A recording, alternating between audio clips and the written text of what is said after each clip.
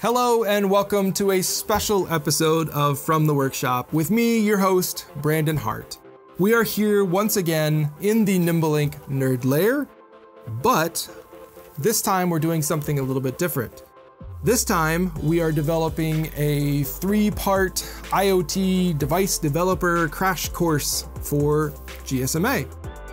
We wanted to run through some of the ideas, some of the things that you need to know as a device developer who is planning to develop your IoT device and add LTE or cellular connectivity to it. So the first of these 3 videos will focus on background information, things that you need to know about cellular in general. And then we'll move into, on the part 2 video, we'll focus on hardware integration and really kind of the device development itself. And then in the third part, we'll get into taking your prototype to production. So without further ado, let's jump in on part 1 of the series.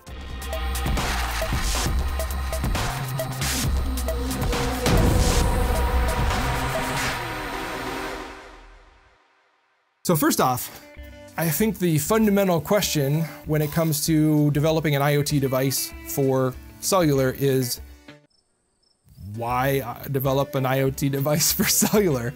Why incorporate cellular connectivity whatsoever? Why cellular at all?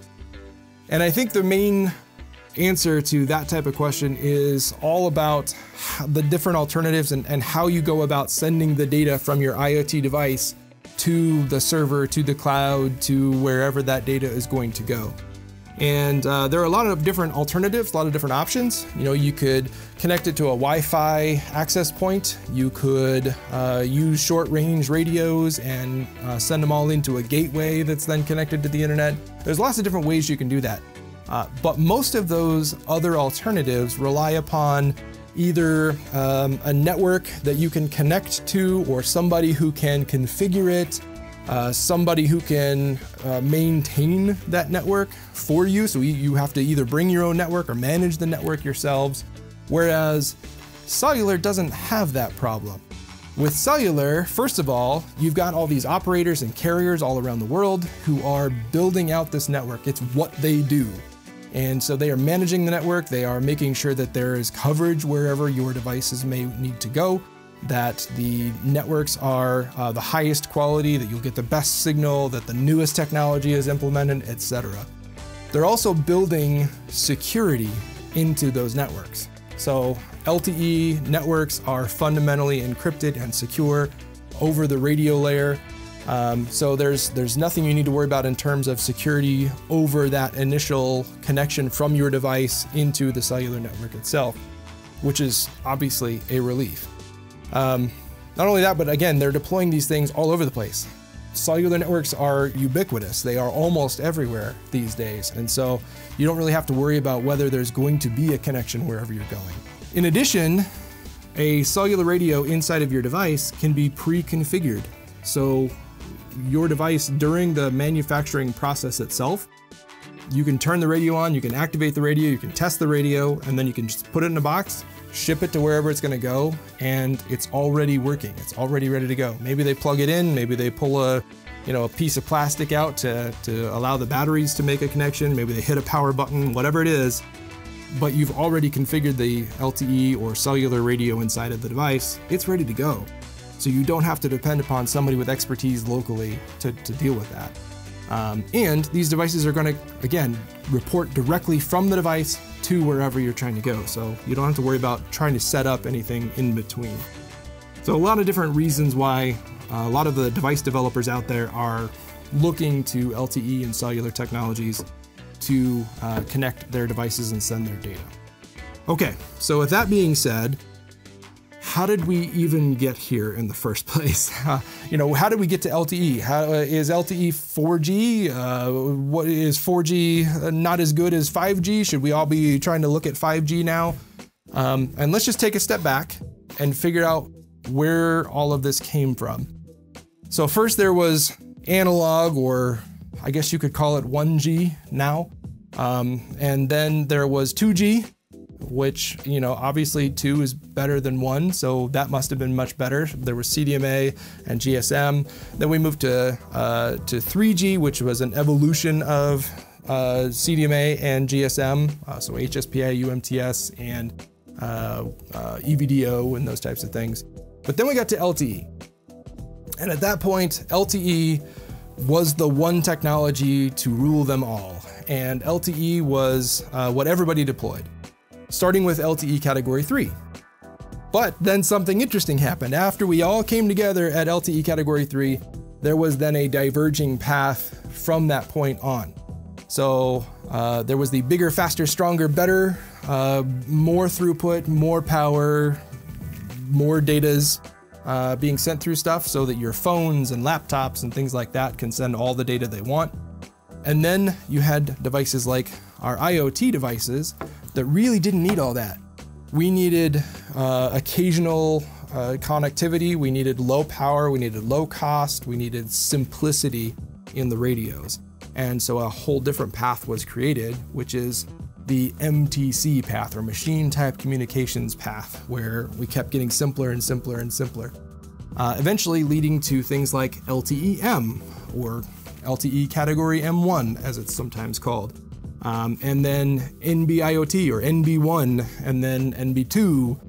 And these are low power, wide area technologies, or LPWA technologies, that are really meant to optimize for low power and low cost. So that kind of got us to where we're at right now. So on the high end, there's Cat 16, 17, 18, 19, whatever.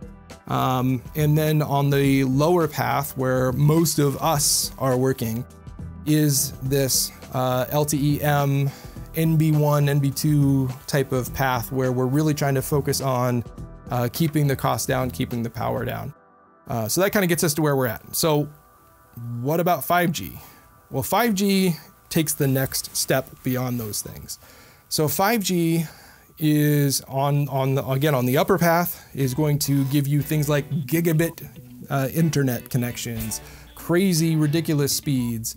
And then on the lower path is going to give you things like massive machine type communications, where thousands of these devices can be communicating over thousands of nodes in thousands of places all over the place. So every grain of sand can have an internet connection if you needed it to. So that's kind of, again, sort of following that path. So that's how we got where we're at.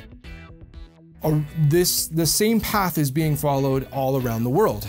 So in some places you'll see NB networks that are primarily deployed or exclusively deployed. In other places you'll see LTE-M networks that are primarily deployed.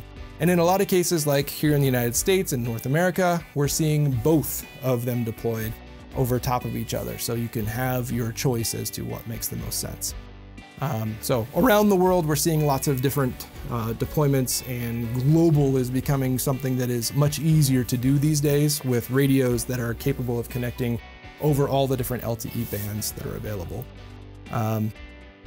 Which takes us to how you connect to those things. And there are a few different radio types that you'll have to choose as a device developer.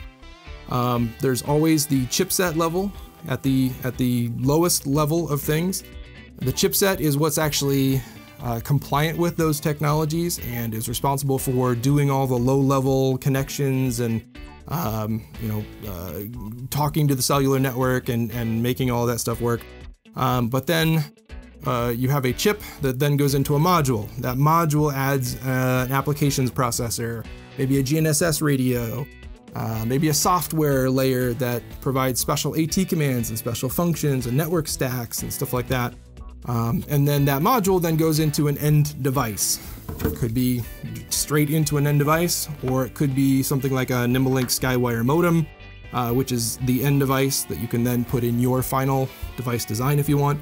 But the main reason why there are these three categories is because each one of these three categories relates to a level of certification.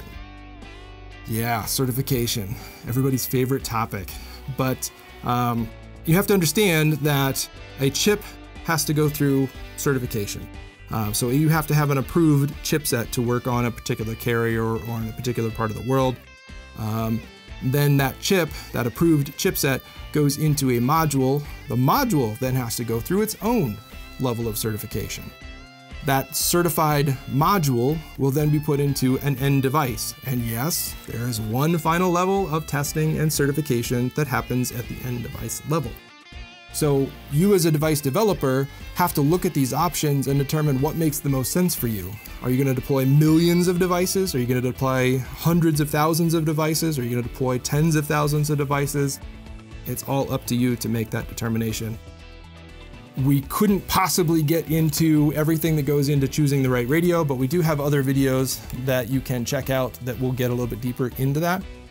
So see below for the link on that. So we're going to cut it off there for part one. We'll get a little bit deeper into the different radio options as we get into focusing on the hardware that you're going to use to develop your IoT device and add the LTE connectivity to it in part two. As well as talk about a few other things related to the hardware design and the hardware development itself. So with that, please do like, subscribe, check out the GSMA website, check out other from the workshop videos down below. Shoot us emails to workshop@nimblelink.com. Leave your comments, all the YouTube-y things that you're supposed to do.